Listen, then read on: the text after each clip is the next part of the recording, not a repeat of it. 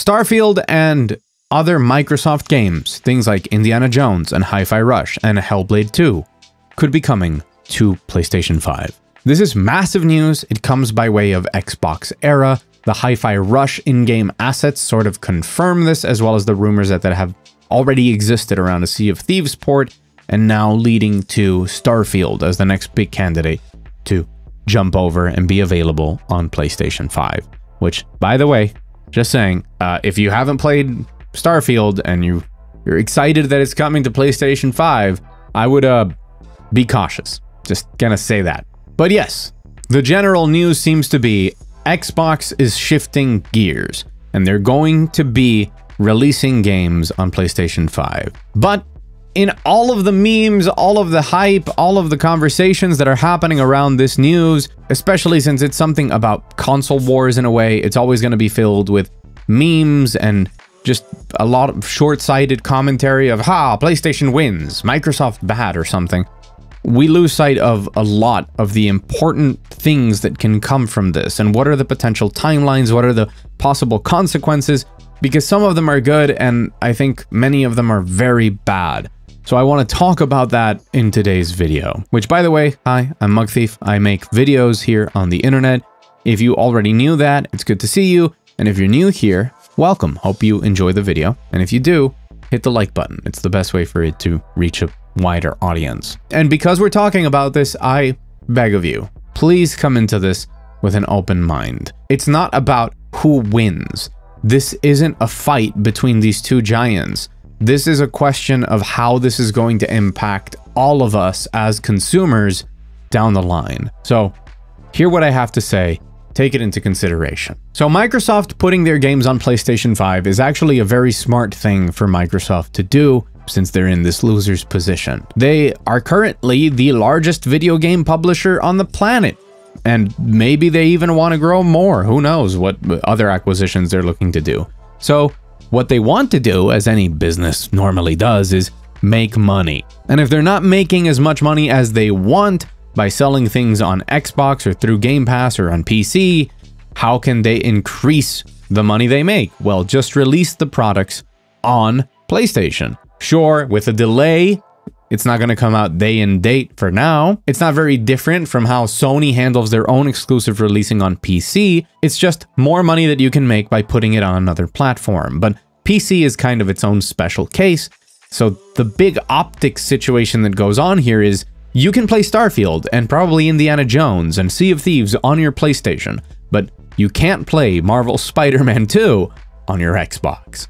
And you probably never will, which paints a very clear winners and losers type of situation. But really, if you're the biggest video game publisher on the planet and what you want to sell is games and subscriptions, it makes sense for them to do this. I just think it's a very bad move when it comes to consumers, and not because of like people who support Xbox and feel betrayed or something, but for the future of games. So first, let's talk about what Microsoft's position would be within the market, because obviously it's going to continue to be a loser's position if they do this. It's not quite something like accepting defeat, it's just looking for a different way to leverage what they have, right? Because while Microsoft is 100% losing, they really don't ever have to admit defeat. They have a lot of money. If they just wanted to pursue this because they want to, they could just throw money at it forever and that'd be the end of it. But obviously they want to make money. So what is the position that this puts them in? Well, it's that big game provider. We just make a lot of games and you can get them wherever you want. But it still presents Microsoft as having a distinct advantage over Sony in a way that I think is actually quite clever. This is not in my notes. I'm literally realizing this right now, that what they want is to sell Game Pass. If a ton of people start buying the Microsoft games on PlayStation, 3 Microsoft games are basically the price of a Series S. And you can get a Series S and Game Pass for the same price, right? They're still incentivizing in a way that, hey, if you like these games, be aware that there are ways that you can get into the ecosystem, into Game Pass, to play this and a ton more for cheap, which I think is where they're headed. They just want to sell all sorts of games. I do not think, this is very personal, it's not based on any objective evidence, But Microsoft will continue to sell consoles, but it's not going to be as the way they compete with Sony. Instead, these consoles are going to be kind of like how Amazon sells you a Fire Stick, but they also sell a million other devices kind of like that. Xbox is going to say, hey, you can use our services on a ton of stuff, but also you can buy our own box that does it, and it comes with its own specific benefits if this is the reason that you want to use one of those devices. And I think that's kind of smart for them, because they're going to make money on every single sale, on every single subscription, and they're going to keep making those games that they like to make. I think things like the Series S are often treated with not the respect that they should be, though. I know that within the hardcore gamer audience, the Series S is a joke, and people talk about it like it's holding back games in the new generation, but the truth is that as a product, I think it's really smart and hasn't had the success that I would expect from it on paper. I don't know if that's from marketing or why, but if you think about it, the Series S is a very cheap box with very adequate performance that gets you into Game Pass. If you're a very casual player, you don't dedicate a lot of time into gaming, you don't want to spend a lot of money on it, or if you're a dad or a mom with a couple of kids that just want to play games, you want to give them a game console, you know, in that territory, I guess they're getting eaten up by Nintendo, like everybody, but if you wanted to give them the home console experience or a more next-gen type of feel, getting a Series S and a subscription to Game Pass is like the best value you can get in gaming. Sure, not for us, not for probably you watching this video and me, but I think that for a very large amount of people out there, it is a very juicy proposal. Is kind of a good test area for what I think Microsoft is aiming for if they do go ahead and just start putting all of their games out on PlayStation. All of this is to say that Microsoft isn't going anywhere. They're still the largest game publisher, technically developer, right, in the world, and they still want to offer products for that host, that stable of different things that they offer, but they want to maximize their revenue streams, so they're just going to take the L and say, hey, we're putting it on PlayStation because that gives us more money. At the end of the day, this isn't a bad thing for the majority of gamers in itself. It's actually very good on paper, right? More games available on more places means less limitations for people to enjoy games.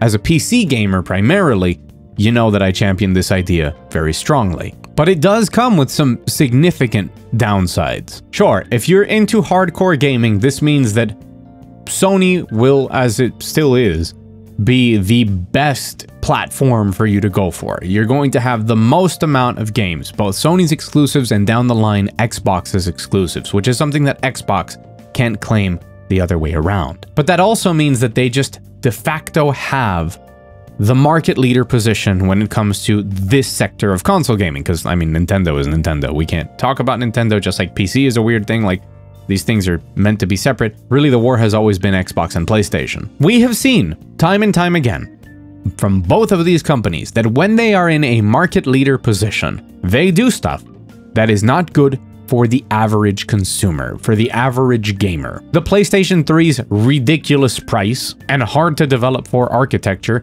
was something that Sony had to eat when a lot of people jumped from a PS2 to an Xbox 360. And a lot of the things that Xbox got to implement as market leader were then contested by Sony when it came to the PS4. Paying for playing online?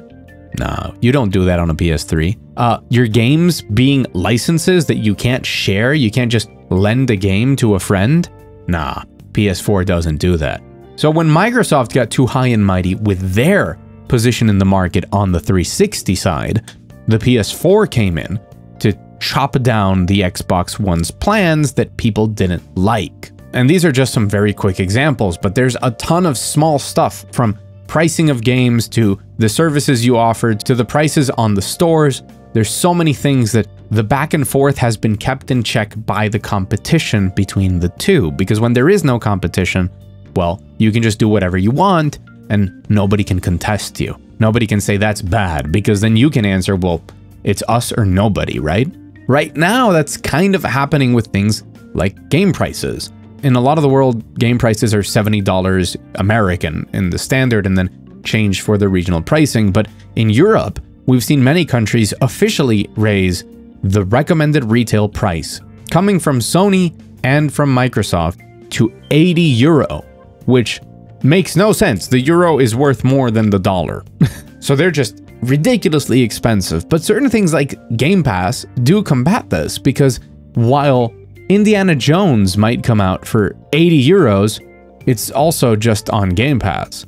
And Microsoft is doing other things like selling Hellblade 2 Senua's Saga for around $40 to $50 according to them, because it goes more in line with what they think the game offers content-wise, which is something I don't think I would ever see Sony doing.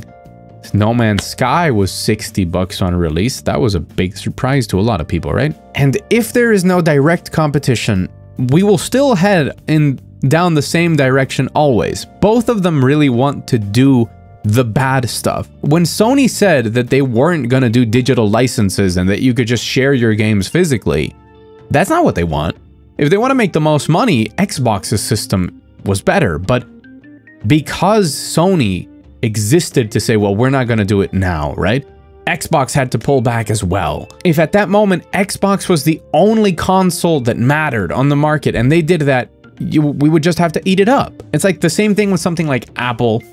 We always make jokes about how Apple does not update their phones very meaningfully year to year. Only sometimes do we get a big leap, but it would be even less if they didn't have tons of competition from like 3-4 other very big brands that come out with their new flagship phones and follow that entire cycle. If there weren't videos with millions and millions of views comparing every detail of these phones and the cameras and all of these things year after year with every flagship, there would be no incentive for Apple to improve.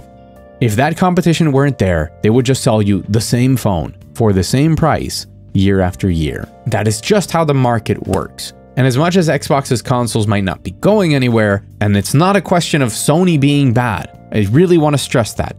Both of them, anyone actually, absolute power corrupts absolutely. If there is no competition, if there is no other option for consumers, you can do with consumers whatever you want. You can offer them as much trash and push as many negative practices, price points, services, whatever. And nobody can stop you, because there's not going to be a competitor saying, well, we're not going to do that. And then the consumers choose that by buying that product instead of the other one.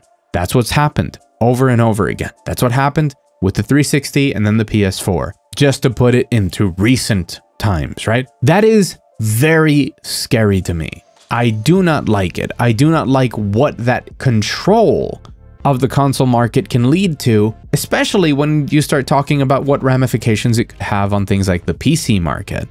So for as much as we can meme about Microsoft losing and man, PlayStation gamers now get access to Starfield, as a person with a PC and a PlayStation, if you haven't played Starfield, you're only on PlayStation. Please do not be excited about this. Please. Do your research before you buy the game. This isn't just something you download on Game Pass and try out on PlayStation. You're gonna have to put up the money. Think about this one carefully, PlayStation Nation, please. But yeah, for as much as we can meme about the situation and Microsoft loses and long live Sony or whatever, Microsoft isn't going anywhere. They're pursuing a very different strategy that could end up being very bad. We'll talk about the sustainability of Game Pass and subscription services in gaming later on. Right now, I still think Game Pass is an excellent value for money for many, many people. But while they're pursuing that, Sony's gonna get free reign of the console market if this really goes through.